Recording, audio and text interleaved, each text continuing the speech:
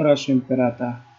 God our Father, we come to you in our need to ask your protection against the 2019 and coronavirus that has claimed lives and has affected many. We pray for your grace for the people tasked with studying the nature and cause of this virus and its disease, and of stemming the tide of its transmission. Guide the hands and minds of medical experts that they may minister to the sick with competence and compassion, and of those governments and private agencies that must find cure and solution to this epidemic. We pray for those afflicted. May they be restored to health soon. Grant us the grace to work for the good of all and to help those who need.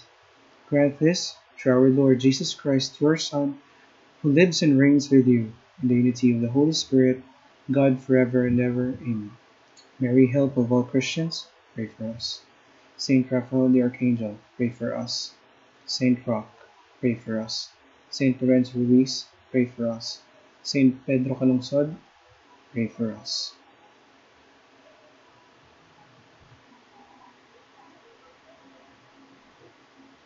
Hi guys, so our discussion for today, for this video, is about Marpol Annex 5, Prevention of Pollution by Garbage from Ships.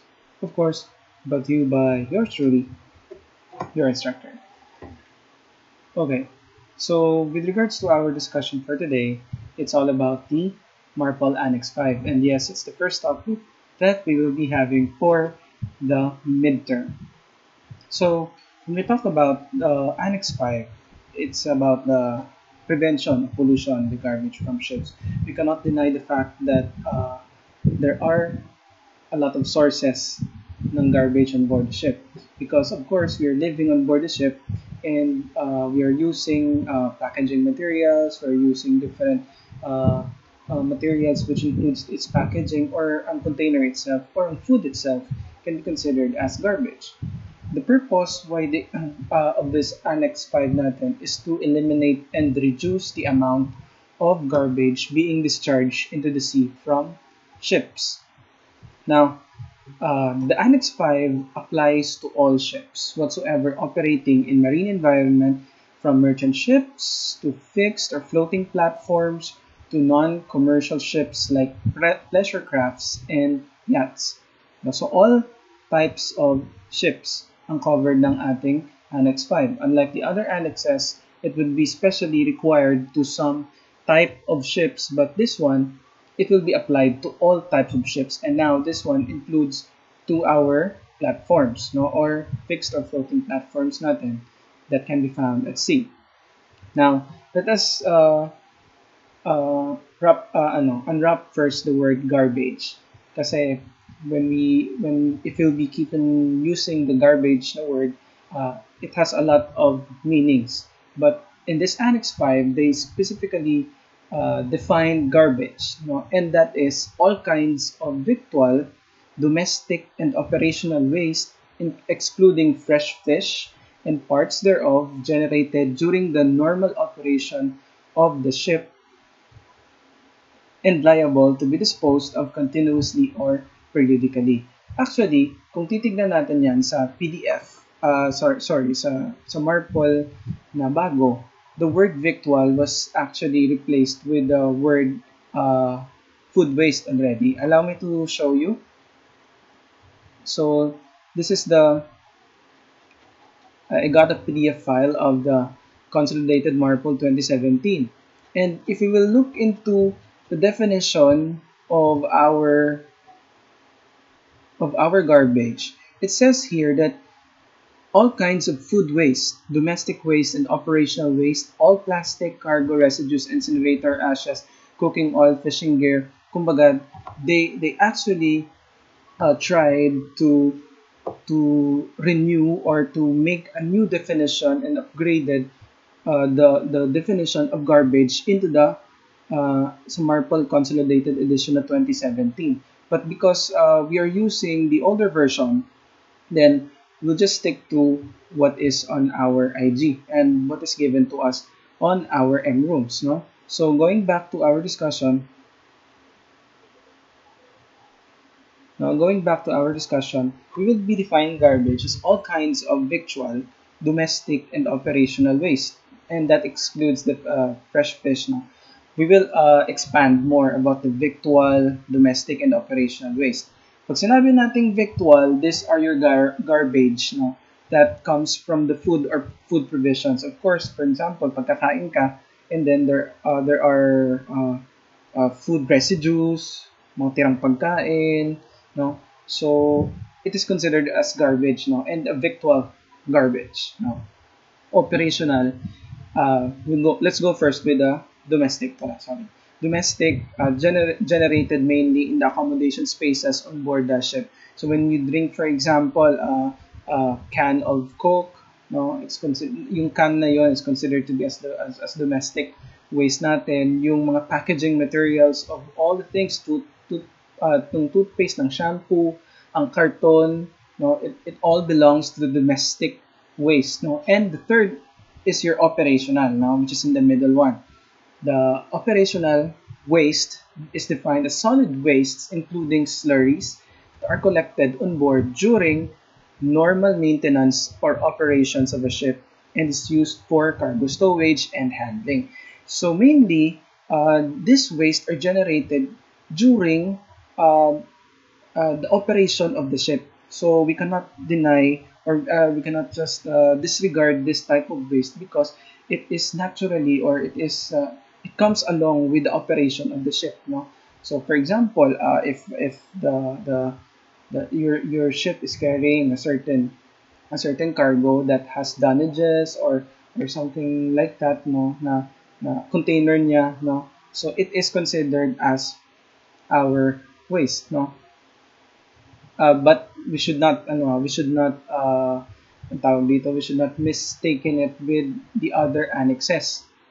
If the other annexes, no, if the other annexes includes the waste that can be found in the Annex 5, ang more stringent na annex yung masusunod. So for example, if we have operational waste here and it covers oil, then oil. If noxious liquid substance, if harmful packaging, then it belongs to that annex, no, and not in the garbage. To continue, fresh fish and parts thereof is not considered garbage, no. So you can throw it actually at sea because it's not included in the definition of garbage. Okay. Now, proceeding to the next word. Kasi according to our lesson 6, we should define terminologies that will be used in our lesson. So one there is the garbage, the word garbage, and the second is the nearest land. So when we say nearest land, gagamitin natin ito siya mamaya whenever we will be defining what are the requirements for requirements kung gaano kalayo itatapon yung garbage natin. So we will be dealing with this word, no, with this word more sa description on how far would you throw a garbage. Now, nearest land, pag sinabi natin nearest land, ang basis ng nearest land natin is the baseline. Now, so for example, if it's 12 miles from the nearest land, so it means that from the baseline, it is 12 miles. Okay?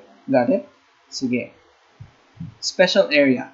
We'll be dealing with special areas, no? It means that these are sea area where, for recognized technical reasons in relation to its oceanographical and ecological condition, prevention of sea pollution by garbage is required.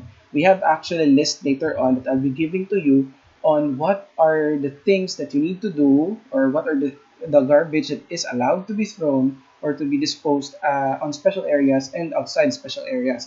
But to know what are the special areas, kindly check your modules. There is a list there of the special areas or area na mga included on the Annex 5 special areas. Okay? To continue, this is a general rule. As we go along later on, you need to bear in mind na ang bawal ng mga plastic dito. Not referring to the person, but the plastic, no, that is garbage at sea, no? Plastics, disposal into the sea of all plastics is prohibited. Kasi lulutang siya and at the same time, it takes years to decompose or actually some of it, very long time pa to decompose, no? So plastics, throwing of plastics is actually not allowed, and we all know that the effect of throwing this plastic at sea would harm the marine environment. We have to take note that taking care of the marine environment is very important for us seafarers, because we are seafarers. First word is sea, and that is that talks about the marine environment. No, we have to take care of it because we are working at sea. Sea is where your ship floats. Ship is where you are working. So definitely actually you are actually working at sea as well, and you have to take care of your working place. So that is why taking care of the marine environment is very important for seafarers, and bawal ang mga plastic. To continue, disposal of any materials regulated by this annex is prohibited from fixed or floating platforms at a distance of 500 miles from the platform. Bawal magtapon doon. Food waste may be permitted. Food waste, take note. Food waste may be permitted when they have been passed through a comminutor or grinder. So a comminutor or a grinder is a machine that is found on board a ship, wherein it chunks up, or it grinds the waste into smaller bits. No, and as per regulation, you have to it should be 25 millimeters or less. No, and it should be if the platform is 12 nautical miles, no, from the nearest land, no, from the land, uh, alongside or within 500 meters, it may be permitted. No, you may be allowed actually to throw or to dispose your food waste which have been undergone the comminutor or your grinder.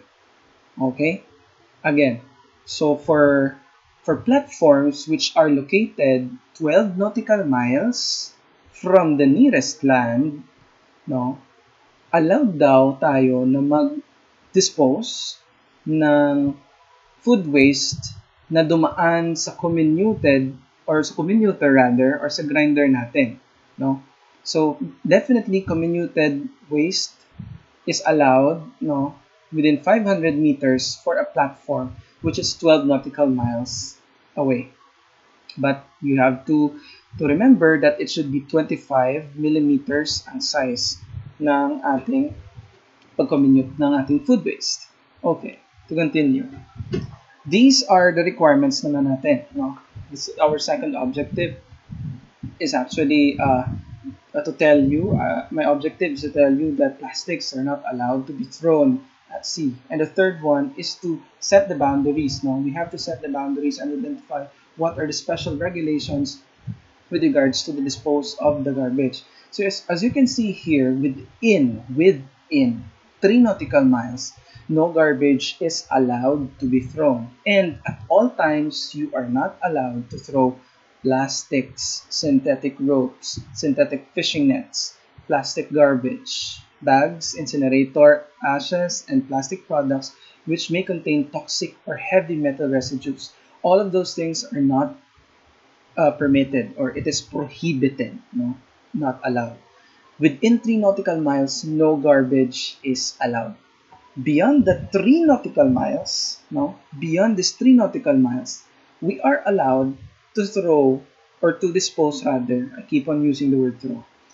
We are allowed to dispose, no, cleaning agents, which was used natin, for example, cleaning the cargo hold or something like that. You may check your modules, no, on what is meant kung anong cleaning agents natin dito. There is a table on your modules that states on what are the distances that what are the conditions and distances, no, where you can dispose the garbage. At the same time, comminuted waste, no, are allowed beyond 3 nautical miles, no, from the nearest land, no, as long as it should be 25 millimeters natin, yung size ng comminuted waste natin. Now, within 12 nautical miles, take note, within 12 nautical miles, yung itong mga bagay na to or yung itong mga garbage na to is not allowed to be disposed. Beyond 12 nautical miles, pwede na. So it means that beyond 12 nautical miles, we are allowed to dispose cargo residues, not in wash water, animal carcasses. When we say our animal carcasses, these are animals that had died during the voyage, no? Cargo residues in wash water, and food waste natin, which are not comminuted, it is allowed to be discharged or to be disposed, no, beyond 12 nautical miles. And take note, this is only for outside special area, no, or areas which are not considered as special, no. So hindi ka special, no? If you're not a special area, then medyo hindi stringent yung regulations natin. We go with your special area. Now, what happens within the special area? More stringent tayo. And take note, as you can see in our illustration, within 12 nautical miles, wala siyang inallow na i-dispose. No, take note that our special area is a very delicate and a very special area where the environment and the economical reason, something like that, no, the dispose of garbage is not allowed. And that is within 12 nautical miles, hindi pwede tayong mag-dispose. Beyond 12 nautical miles, inaallow na natin si cleaning agents. Comminuted food waste, the same thing. It should be 25 millimeters ang size. And the cargo residues in wash water. Now, previously outside or area, outside the special area, inaallow si animal carcasses. But in our special area, hindi siya allowed. Food waste as well, not comminuted food waste, is not allowed as well on our special area. And also cargo residues, not in wash water, it is not allowed in special area. Oops. So medyo maraming mga pinagbabawal na dito sa special area. And as a general rule, as I said, ang mga plastic bawal talaga. Ha? Tandaan nyo, ang mga plastic bawal. And at the same time, all the synthetic ropes, synthetic fishing nets, and all of those things listed sa baba, no? They're not allowed to be disposed at sea. These are additional actually. We have already met all the learning objectives for this video. One is to define the terminologies that we'll be using and to tell you what are the conditions to be followed or the regulations that is being followed, no, as per Annex 5, and at the same time to tell you that plastics are not allowed, no, plastics are not allowed to be disposed at sea, and at the same time what are the things you need to consider whenever you are on a special area. This one is an additional information. The garbage record book actually should be found on board the ship, no? All types of ships, no? Each discharge of garbage, no? Completed or completion of your incineration process, no? Incineration, sinusunog natin yung garbage, no? Shall be recorded in the garbage record book. Take note, all operations regarding the garbage should be recorded into your garbage record book. Take note, you have your ORB as well. Ganun din yung function, di ba? You have to record all the oil movements, all the oil related things on the oil record book, no discharge and something like that. And sewage, actually there is also now on our garbage record book, all operations regarding the discharge of the garbage is should be recorded on our garbage record book. What should be recorded in our garbage record book? The date, the time, and the position kung kailan ka magtatapon ng basura or kailan mo tinapon yung basura. Usually, on board the ship, the one who keeps this one or the one na naglalag is the chief officer. So, as far as I can remember on board our ship, no, the chief officer keeps this one, and If there is an incinerated waste, no, the in-charge personnel would actually sign on this book, on this record book, to confirm if there is an incineration process that had happened. Now, you might be asking, what happens to the waste, especially with the plastic, na hindi tinapon sa dagat and they're not allowed to be, of course, discharged at sea? What happened to that waste will actually be brought to the reception facility.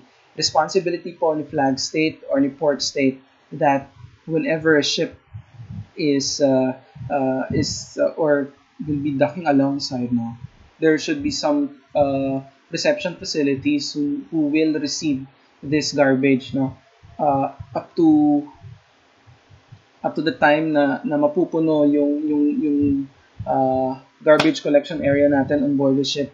But kailangan siyang i-keep natin on board the ship ang garbage na yun, and whenever na pagdating natin sa puerto, that's the time that it will be discharged in a reception facility. So there should be a reception facility who will receive this garbage, and this garbage record book shall be kept for 2 years after the last entry. So as an evidence of what had transpired, what had happened with regards to the garbage, it is all recorded, and the port state control, the port state control and the flag state control may check on this one, the garbage record book, kung ano yung ginawa niyo sa garbage once na hindi nagtali yung mga garbage, or once na hindi niyo na record yung garbage, yung mga disposal ng garbage natin dito, or merong discrepancy na, for example, tinapon mo siya at a location na hindi recommended sa ating annex, then there is a tendency that your ship will be detained or it will not be allowed to sail, no? So prerogative na yon ng ating inspector or ng surveyor natin. So that's it. And for any concerns, you know where to find me, you know how to contact me. You may email me for your clarifications. You can also send a private message on my M-Rooms. My contact number is always ready for your calls or for your text message if you want something. And my FB page as well is really welcome for your queries and for your questions. But please, if you have concerns, if you have questions, if you have clarifications, don't forget or don't hesitate actually to contact me. So that's all for today. And if you're also experiencing difficulty with accessing your M-Rooms, please do message me. Okay? And I hope that you will be viewing this video at your most convenient time, and I hope that you'll be safe always. No? We want to see you here at school. I want to see you at school, no, safe and sound.